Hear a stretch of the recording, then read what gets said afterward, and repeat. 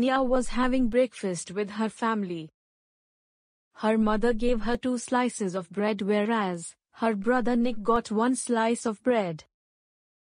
I got 2 times more slices of bread than Nick. Here, Nia has compared the number of slices of bread.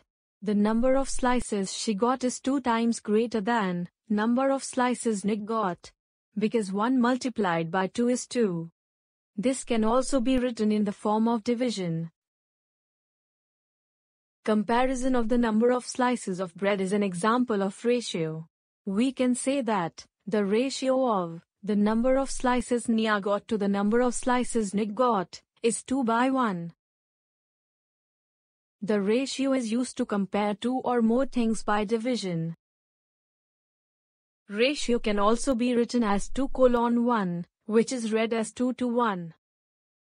If the length and breadth of a room is 30 meters and 20 meters respectively, what is the ratio of length and breadth? The ratio of length to breadth of the room is 30 divided by 20, which is equal to 3/2. Can you find out the ratio of the number of boys to the number of girls in this class?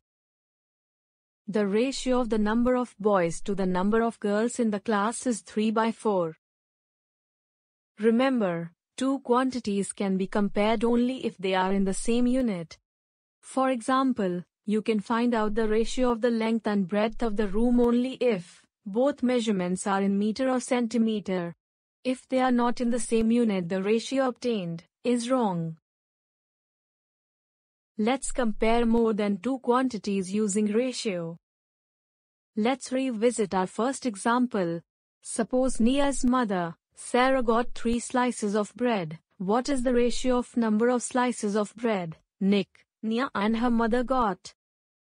The ratio of more than 2 quantities can be shown simply using colons. Let's take one more example where length, breadth and height of a room is 20 feet, 10 feet and 10 feet respectively.